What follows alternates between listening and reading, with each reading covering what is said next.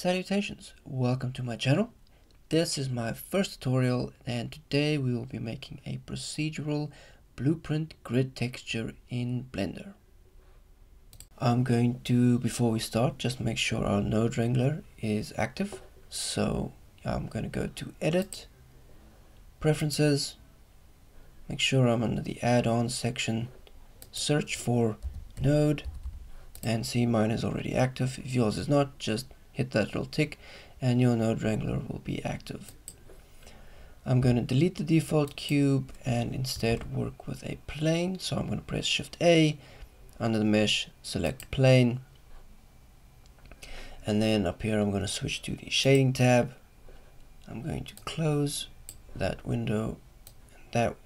Okay, if you struggle to close it that way, you can hover between them until you get this double arrow, and then you can say join areas. Alright, so with our plane selected, I'm going to create a new material. I'm going to rename it Blueprint Grid. I'm going to use the numpad and press 7 to go into top view and then get started. So in my shader settings, I'm first going to delete the principled BSDF shader, probably bring it back later. And we're going to start by pressing Shift A to bring up our add menu, and I'm going to go under texture and I'm going to select wave texture. Once I've done that, I'm going to press, while with this wave texture selected, Control T, and that will bring up my mapping and texture coordinate. This only works if you have node wrangler activated, which we have already done. Another cool thing to do then is press Control Shift and left click, and that will show us a preview of the node we selected. So that's our starting point. I'm going to press Shift A, and under Converter I'm going to select a color ramp and bring that in here. I'm going to switch the color ramp settings from linear to constant and bring that up till there. Okay, so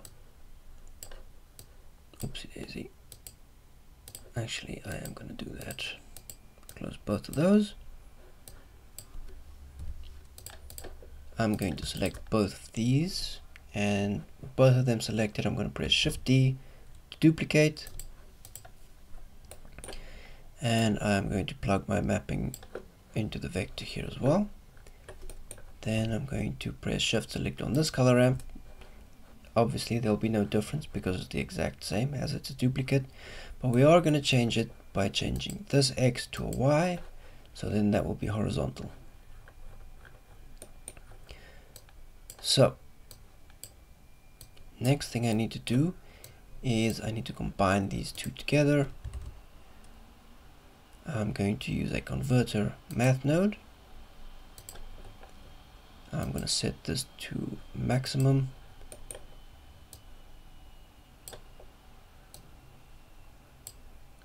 Plug in the color into the values, and that gives us little dots. I want to make them kind of thin, kind of long. So then this color ramp is controlling the width of these lines, and this one is controlling the height. So what we want now is this exact same sort of setup, but we want this running in the horizontal direction. So I'm going to select these and duplicate it, and then I'm going to change these two around. This will become Y on the top and the second one will become X. Just going to move this down, plug in my mapping node into the vector on both of these.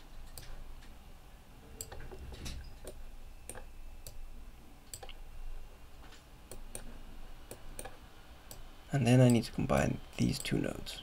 But just to make sure we're on the correct path, looks like we are. You can see those are going horizontal. I'm going to need another math node, so I'm going to press Shift A, go under converter, select math, and I'm going to plug in this one to that value, this one into that value,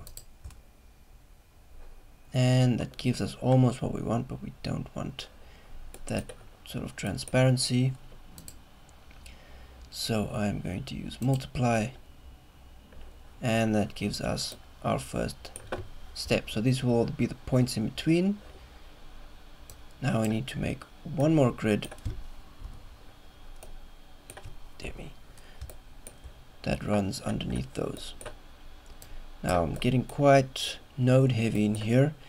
There's probably a more efficient way of using nodes, but this is the way I figured out, so bear with me. Actually, I'm going to duplicate these without the color ramps. We will be using a color ramp again, but I want to set it up from the start.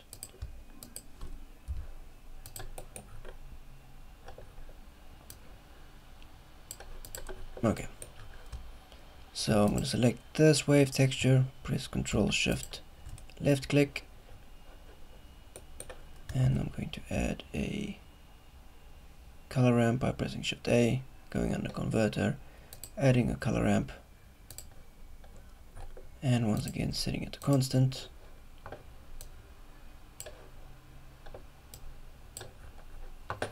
It's going to be quite thin, and I'm going to duplicate this color ramp.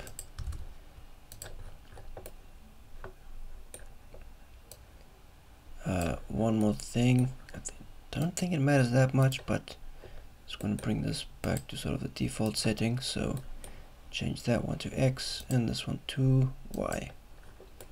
So then this top one is going horizontal, and the second one is going, the top one is going vertical, the second one is going horizontal. Alright, then I'm going to combine these two.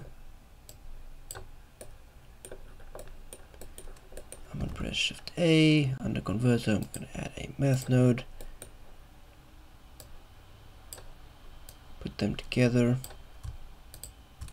I pressed Ctrl Shift left click, so that gives me the grid, but once again they're doing graying out, so I'm going to say multiply, and I'm going to make this much thinner.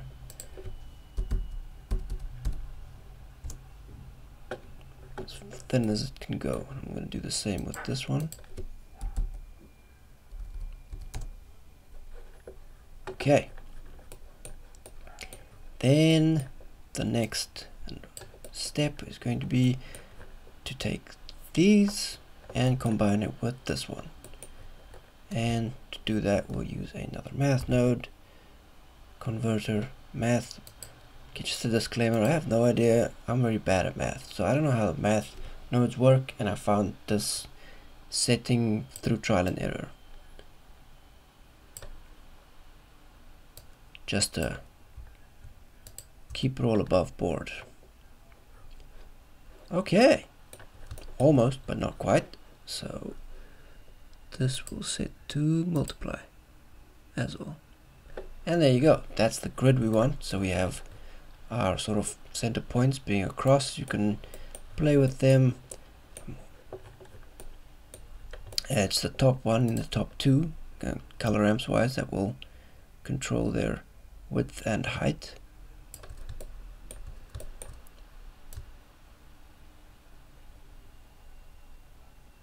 So however you set the vertical lines, then you can just copy the values from these color ramps to the color ramps of the horizontal lines.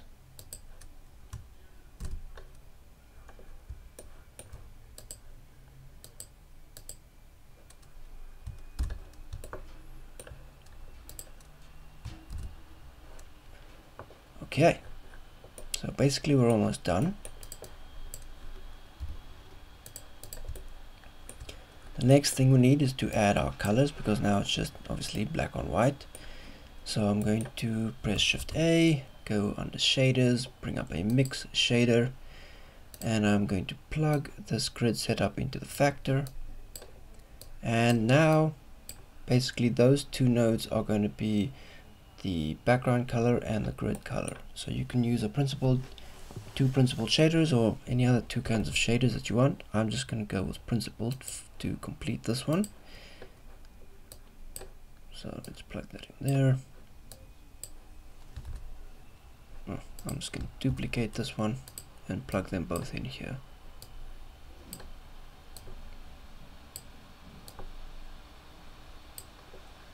Obviously if they're both white you won't really get any results. So I'll change the second one to a blue, as these blueprints usually are blue.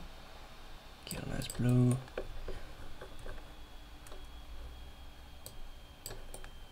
And well, basically there you have it. Bob's your uncle and Fanny's your aunt. You can obviously also add them to different objects. So I'm going to add a sphere.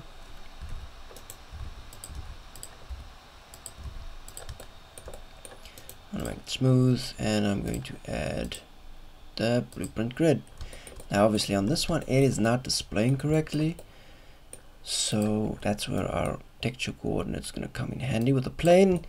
I think it's almost always it should display correctly. So I'm gonna plug in the UVs from the texture coordinate, and there you go. So now it's displaying better. I still don't like it because I feel like they're not square, they're a bit stretched. So I'm actually going to copy this one so that it stays, because it looks good on the plane. So I don't need to change anything on the plane, but I'm going to make a copy of the material, and then with the sphere selected I will change the scale a little bit here. Okay, change the Y, stretch them out a bit, look a bit more square boyish. Okay, well, but that's basically it. It's a little simple. The nodes don't look so simple, but they're kind of the same. It's just a bunch of wave textures overlaying one another and then being combined and then plugged into a mix shader to bring up your colors. So yeah, that's it for today. Thank you for stopping by. I hope this helps you, and yeah.